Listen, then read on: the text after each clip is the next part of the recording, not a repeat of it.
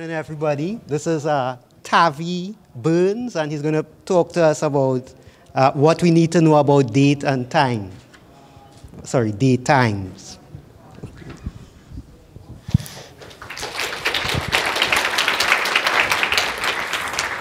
Hi.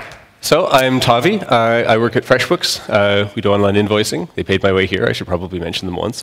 So what you need to know about datetimes. Time is complicated. I know a lot more about time and datetimes now than... well, you're not seeing my slides.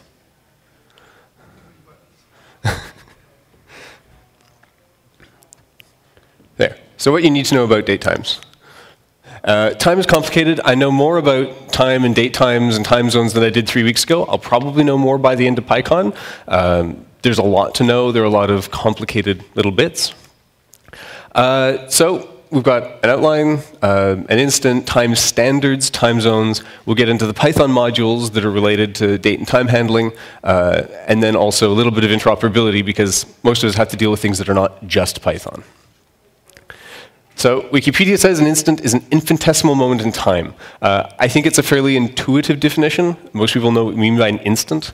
So an instant would be represented by, say, 10:30 a.m. here on the West Coast. And the same instant would be represented by 1:30 p.m. in Toronto, where I came from. They're different representations of the same instant. And so we define these instants with a representation given different time standards. And there are a bunch of interesting time standards, UT1, TI, UTC, POSIX, for our purposes. UT1 is universal time, and it is based entirely on the Earth's rotation. It doesn't care about time zones. It actually varies the length of a second based on how fast the Earth is spinning. The tides change that, weather changes that, the weather inside the Earth's mantle changes that, how magma moves in the Earth, accelerates and decelerates the Earth. So it's not actually a very reliable measure, but it's an interesting one because on the prime meridian, the sun should be directly overhead at noon by definition. Which brings us to TAI, International Atomic Time, which counts an even SI second as defined by the atomic clocks. They have 200 approximately worldwide, and they are averaged and also corrected for their height above sea level because they're sensitive enough that how high above sea level relativistic effects and all that are actually noticeable.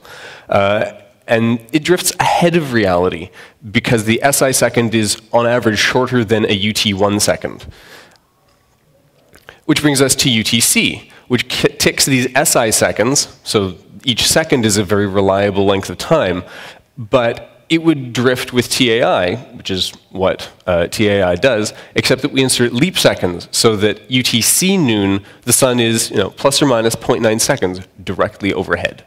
And because of leap seconds, we can get times like 11:59 p.m. and 60 seconds. It's actually a timestamp that can exist, and that is one that will exist. Because the rotation of the Earth is so unpredictable, leap seconds aren't announced more than 6 months in advance. So you can't know what is going to be a million seconds in the future. You don't know what time that's going to be, because we don't know how quickly the Earth is actually going to be turning. But for 6 months, you can tell. And historically, we know what we actually did insert. Since 1972, UTC has been an integer number of seconds offset from TAI. Before that, there were fractional seconds and clock skewing and other funny things, and that was just too much work. Single integer seconds was decided to be better. The blue is unfortunately a little hard to see on this graph that I got from someone's wonderful website. And you can see the length of a UT1 day as opposed to TAI and UTC, doing it stair-stepping since 1971. GPS satellites, as you can see, also tick TAI time, but plus, I think it's about 15 seconds, which is interesting. In about 50 or 100 years, the current GPS signal's leap second counter will overflow. And GPS receivers will have to start guessing, did you mean 0 seconds offset, or did you mean 128 seconds offset? So that'll be fun. And really, another interesting timescale for programmers are POSIX timestamps. Most people call them Unix timestamps, but they were not standardized by Unix. They were actually standardized in POSIX. Before that, you didn't really know what you were getting. And that is the count of SI seconds since January 1st, 1970, the epoch. Except that UTC wasn't that simple, so really those first 2 years are a bit fuzzy. There are exactly 86,400 seconds per day, so that you can say, hey, I want this to happen on noon 5 years from now. You know exactly how many POSIX seconds will have elapsed. You don't know how many leap seconds are in there. And leap seconds are superimposed onto the next second. You can imagine it's very easy if you give a timestamp with 60 seconds, that really internally that just rolls over to the next minute, to the next hour, to the next day, sometimes to the next month, to the next year. And so that next second gets repeated. NTP handles leap seconds by announcing them in advance, but during that leap second, time stops, actually on the previous second. But most people don't pull NTP more than every 15 minutes, so it doesn't really matter as long as the recipient knows it's coming, and they'll know that they should be getting ready to adjust for it, either by doing a clock skip or doing a clock skew so that time runs a little bit faster or slower for the next 10, 20 minutes.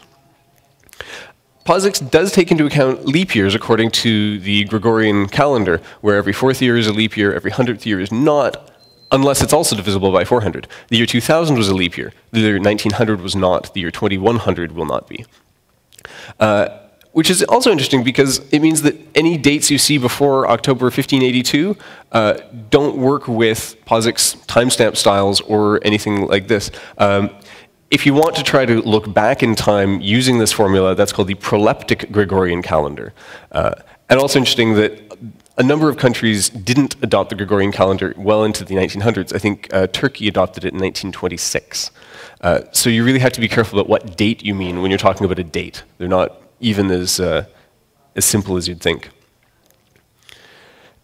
So we've talked about 2 different kinds of leaps. There are leap seconds and leap days. Leap seconds are the ones that keep the sun overhead at noon. And leap days are the ones that keep the seasons, the equinoxes and the solstices in the right places. And both of these are for humans because we live on the Earth, we have circadian rhythms. We like to see the sun during the day and see the dark during the night. And it's just an unstable world, so we have to deal with it in some way. So, about time zones. It used to be that every town had its own clock, and that clock was calibrated for local noon, and that meant that one town and the next town might be 11 minutes time offset, which is probably why the trains never ran on time, because nobody knew what time it was actually going to be anywhere. And so Great Britain established the first time zone by using GMT with portable chronometers, and that's how that started. There's another nice map here showing all the different time zones as of February 2012. And you can see that some places like China do UTC +8 year-round, and other places like here on the West Coast do UTC -8 in the winter, UTC -7 in the summer with daylight savings time. Interesting point of order, GMT is not UTC. JavaScript in particular is horrible for this. If you ask it for a UTC timestamp, it says it's in GMT. And those are not the same thing. GMT is the mean solar time, Greenwich Mean Time, at the Greenwich Observatory, which means it's actually a lot closer to UT1. Also historically, and GMT gives way to British summertime in England. So if you say, hey, this is sometime in GMT, and you ask, well, I want to have this meeting again in 6 months, well, what time did you mean in 6 months? Did you mean that time in GMT, or did you mean that time in BST? The meeting could be an hour off. And GMT historically was also used by astronomers who like to have all their observations on one calendar day. And so they put 0 hours at noon instead of 0 hours at midnight. And so if you use GMT, you can probably these days be sure that someone means 0 is midnight. But again, historical records are not so clear. So really, you want to use UTC because it never does daylight savings, and noon is always 1200 hours. So use UTC for everything when you're programming. In the words of Armronacher from his blog, always measure time and store it in UTC or Unix timestamps. If you need sub-second resolution, if those leap seconds are getting in your way, good luck. We can get into that in Q&A if people want to. Hopefully you don't have to care about single-second precision. Do not use offset-aware date times internally. If you can possibly help it, just avoid them. Except when you're doing user I/O. Obviously, users don't want to have to deal with UTC all the time. Particularly, they don't want to have to think about daylight savings.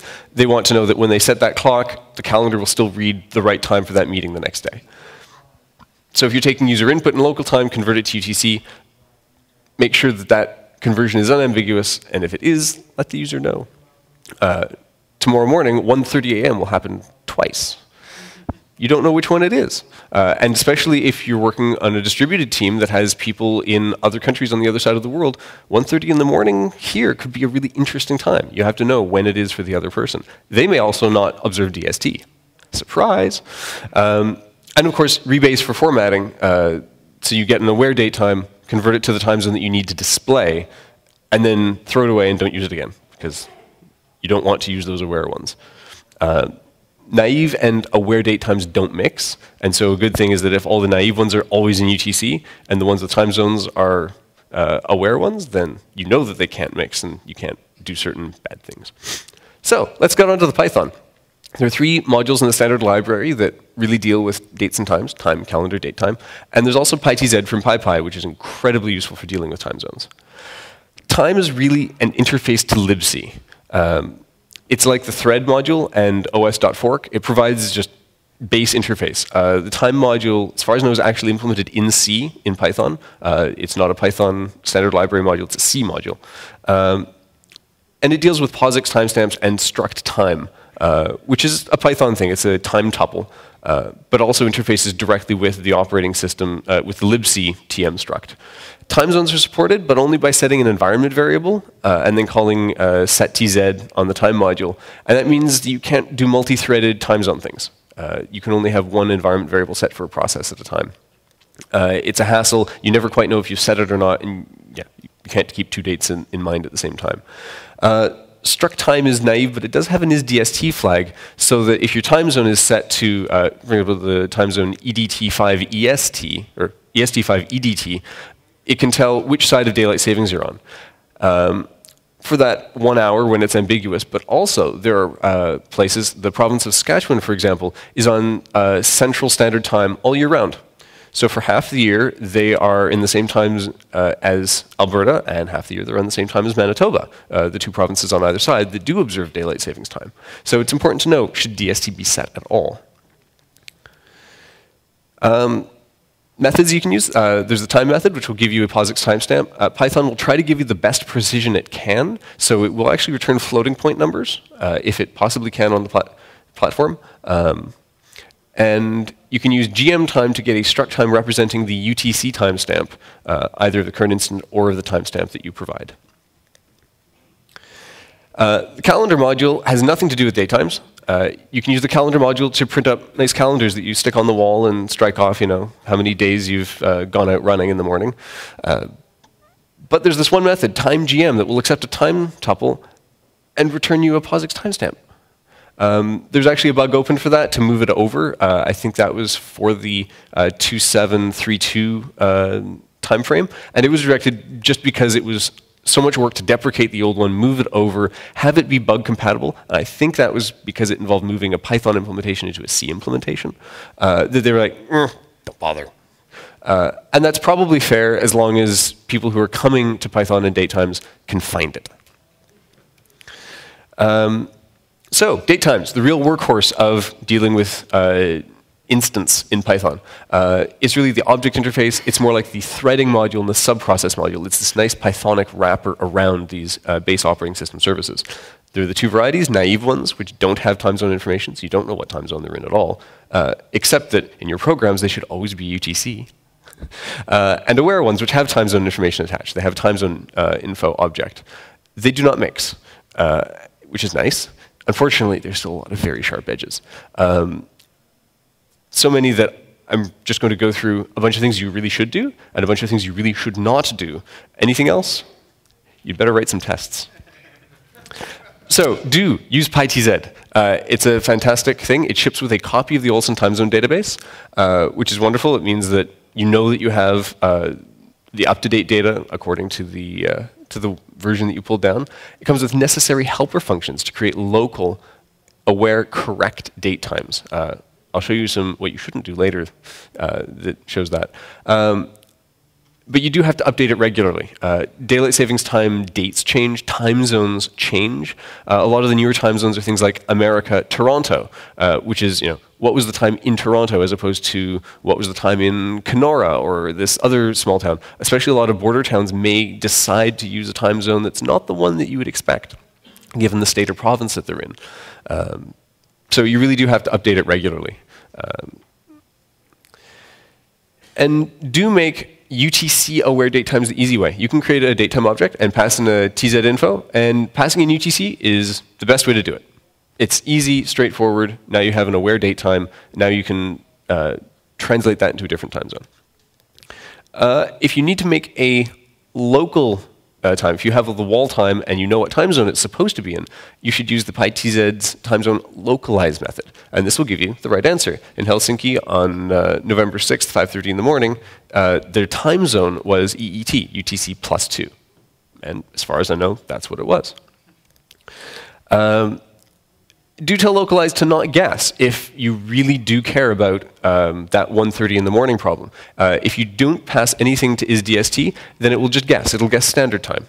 But if you tell it none, that says don't guess, throw an exception. Ambiguous time error. There's also the non-existent 2:30 a.m. that happens on the other side of the year. And it will raise an exception for that as well. And that's a perfect opportunity to ask your user, wait, which one did you mean? Or, hey, are you in Saskatchewan?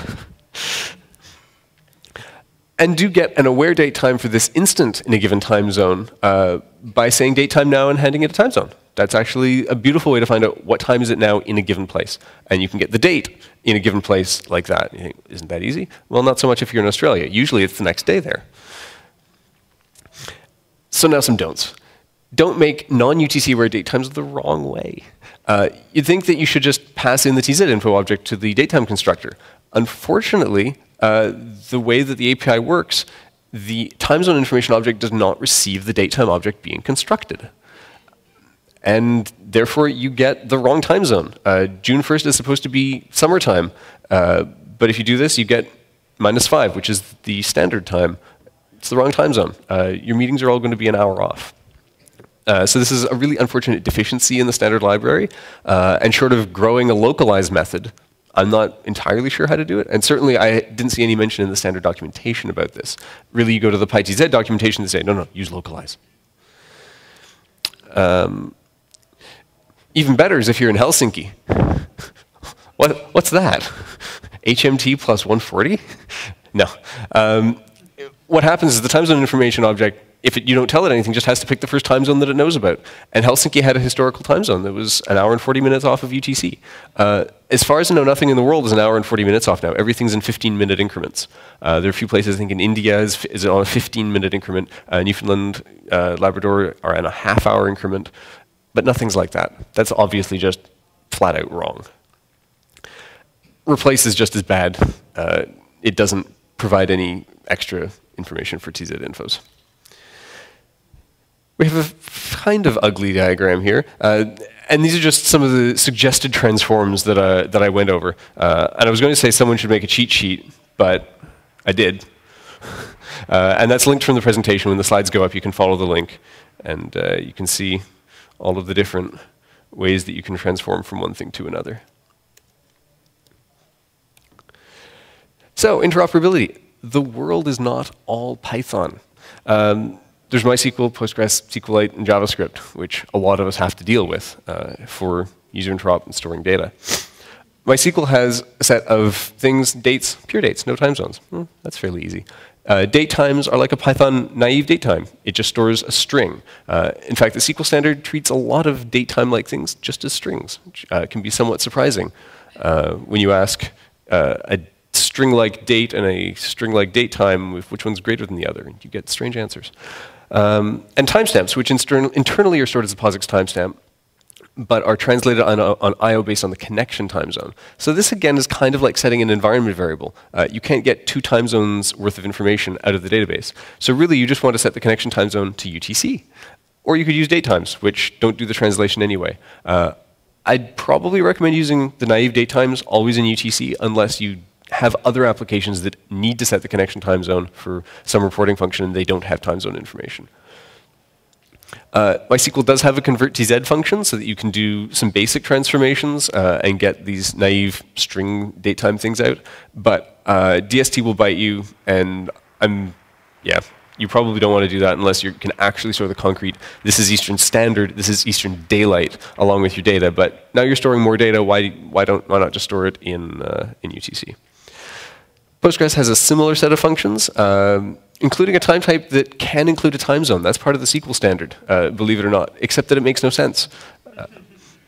Question? That bit under time is way dated. That's advice from like 8 years ago. Do we recommend not using the type time with time zone? Yeah. Yeah, that's part of the documentation. Just don't use it. It doesn't make sense. It doesn't make sense to have a time with a time zone without a date attached to it.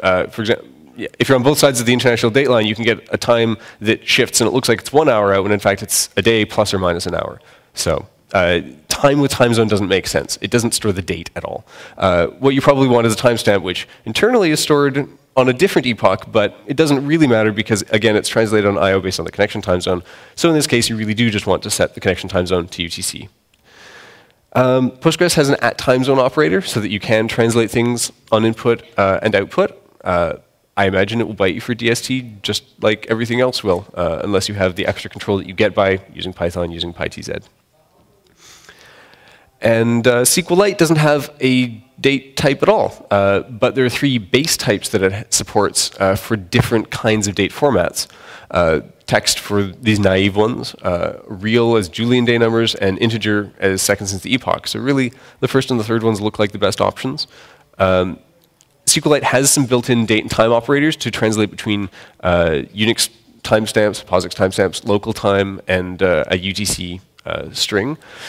It only knows about local time and UTC, and so again, it'll probably mess up all of your daylight savings things, but if you're SQLite, you probably got just a local application, and maybe it's okay to just display what's the local time for this thing that's right around now. That might be okay for you. JavaScript has date objects which do know about their time offset and the current daylight savings time setting. Unfortunately, that's all they know about. There are getUTC methods, which do return the right things. They're internally, it does know UTC, and so it'll get that part right. And you can interact with POSIX timestamps. You can pass in a POSIX timestamp times 1,000. JavaScript likes to think in milliseconds. And you can get the current Unix timestamp by dividing by 1,000. And you can get time on a date object to get that back out. So that's nice and useful, but really it's only useful for right around now because the JavaScript date objects only know about the current settings. If you say 6 months from now, it will assume that it's still standard time 6 months from now, or that it's still daylight savings time 6 months from now. It doesn't know about daylight savings time at all, except insofar as this date object has this many seconds offset. That's all it knows.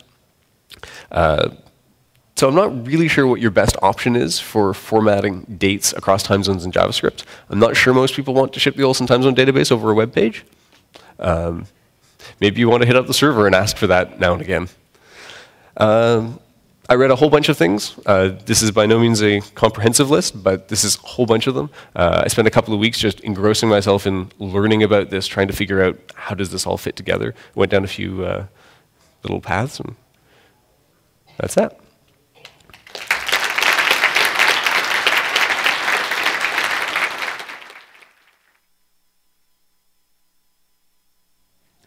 Hi, have you heard of the datetime_tz library at all?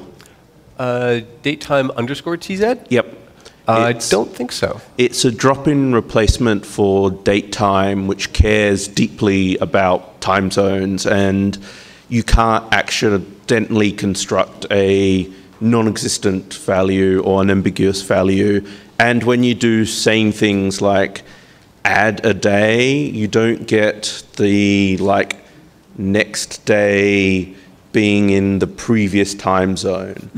So internally it basically recalls localize or normalize. I can never remember which one. So PyTZ has a normalize method. So if you say, hey, add a day to this and normalize, it'll figure out what the new time zone should be. It does that all internally in the thing, and you can. It's got all exactly the same methods as datetime, except it does the same thing when you add a time delta.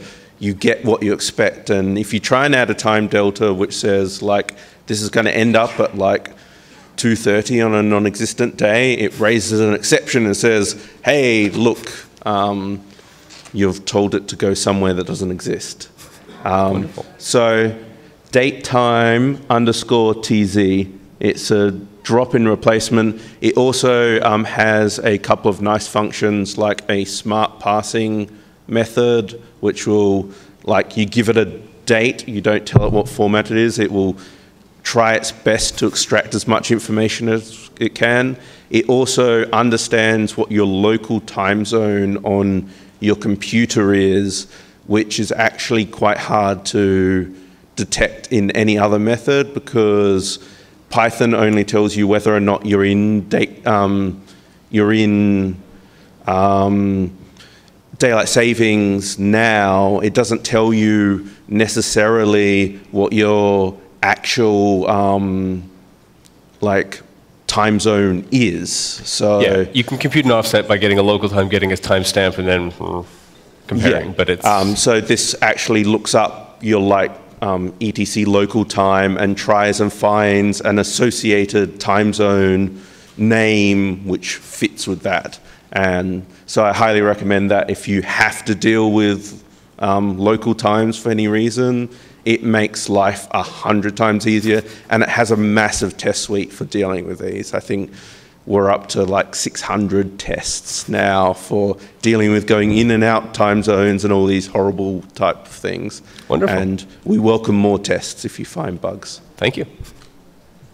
Okay, just a house announcement. We only have 5 minutes for questions, so keep them short.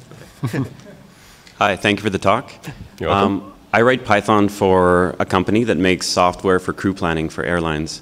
So the problem of time zones is it gets really hairy really fast when you consider UTC, when you consider home-based time, local time, and obviously a crew getting to an airport an hour late is not a good thing. No. So one of the big things that our company has had problems dealing with is we have an airport file that lists all the known airports in the world, or as many as we know about, and tries to assign an offset or some kind of time rules for each one.